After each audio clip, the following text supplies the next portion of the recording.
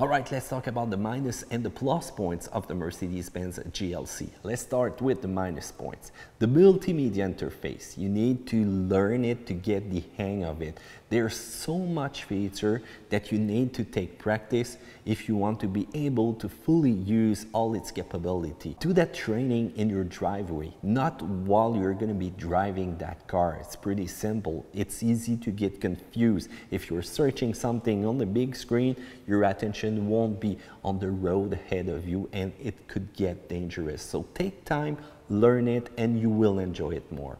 Talking about that big screen, well, some people find it intrusive in the layout, in all the cluster, in all the command, and there's also a big gap around the screen that they could simply have removed to make it a little bit more well finished if you want. Also, when you're going to be in the car behind the wheels, you're even going to be in sports plus mode. You're going to step on it from a red light. You want instant acceleration. There's a little bit of delay, and it's kind of sad. I would have loved to have something who's going to react immediately. Why not an optional engine with even more horsepower, just like the competition? Well, I'm pretty sure that we're going to have an AMG version soon, and it will really solve that problem. You want to go on the Mercedes-Benz website, be careful. You've got tons of options with that car.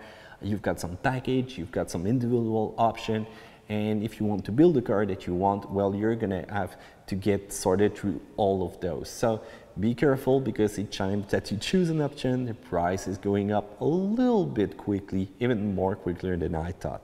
For the plus points, the style is incredible. I love that vehicle. When you look at it, interior, exterior, it's elegant, it's well finished, and that's what I like when I choose a luxury sport utility vehicle. Go for the LED light package. You've seen those lights.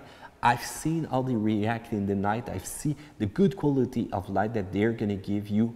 Go for that. You won't regret it. Functional, comfortable. I also love the fragrance inside the car. I love the smell of Mercedes-Benz. As soon as I sit in the seat, I can smell that luxury sport utility vehicle. If you want to change that odor, you even can, because there's an option on Mercedes-Benz website that you will be able to change the odor.